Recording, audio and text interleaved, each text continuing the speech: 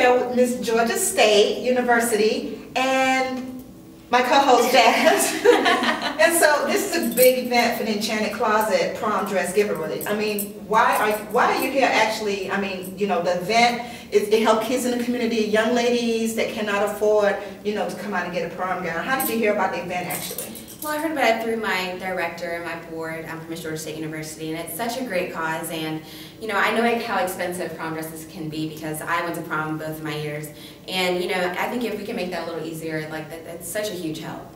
Good. So how important do you think it is to give back to the community? I'm sure you're all for that, but how important, like let everyone know exactly how important it is to do things like that? It really is important to give back to the community. I feel so blessed in the things that God has blessed me with and what my parents have been able to give me, and I think that if I can give back just a little bit, that I'm doing my part in the community. Right. And I know a lot of these young ladies come in and they see, oh wow, Miss Georgia State University is here, you know, and they look up to you. So they have a big issue, like being a role model to these young ladies and letting them know, you know, you be confident in the dress you wear, the clothes you're picking out.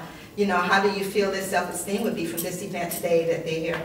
I think it's absolutely wonderful. That's actually my platform is Big Brother, Big Sisters, and I'm a big sister with that organization, and that's really what I try to stress and focus on is really, you know, self-esteem and being just who you are and being comfortable with who you are, because that's what's most important.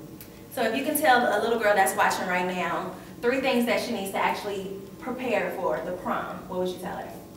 Hair, makeup, and make sure your dress is steamed. There you go. Well, thank you so much. Thank you for having me.